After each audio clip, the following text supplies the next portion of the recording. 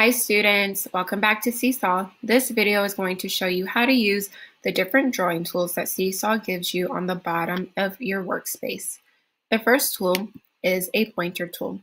This tool allows you to move things around on your Seesaw workspace, like so.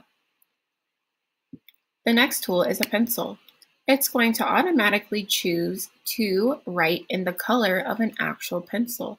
So when you write, it looks like you're writing with a pencil.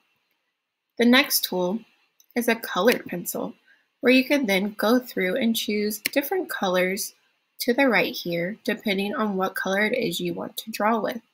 So I can draw a green heart, or I can draw a blue heart, depending on whatever it is that I want. The next tool is going to be a highlighter or a marker. And this is going to allow you to choose different colors again, but it's going to come up looking thicker and like a highlighter. So if I wanted to highlight something that I see in my text or that I'm writing, I can use one of these tools where it's going to have a color that is a little more dull to highlight over with. The next tool is this glow tool. And this one creates this really cool effect in your drawings where it looks like it's glowing.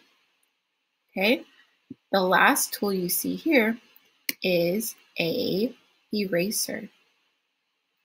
This tool is going to erase whatever it is that you just drew that you no longer want. If you made a mistake, go ahead and use that eraser tool. When you're drawing a picture, you can choose between the color pencil, the highlight marker, or the glow tool. When you're writing something, make sure to use that pencil tool. And if you'd like to move around a part, use your pointer tool. These are all the different tools that you have in any of your Seesaw workspaces.